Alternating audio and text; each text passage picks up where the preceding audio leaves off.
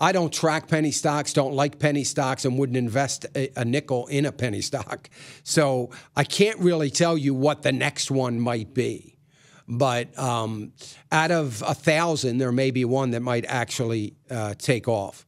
So when you get all these newsletters and all these alerts and all these emails, hey, this stock's going to go from here to here, and they all list. It's funny because when you look at these newsletters, you say this stock went from here, it was a penny stock, now it's $3 a share or whatever it might be, and if you would have invested this, you would have made all this money.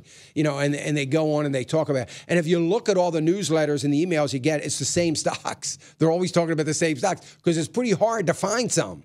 So I would, I just would stay away from it. I mean, it just doesn't, there could be one out there, and I'm sure there is, but I can't help you on it because I got way too much to do, and one of the things that I won't do. I'm just trying to analyze and work on the good, solid,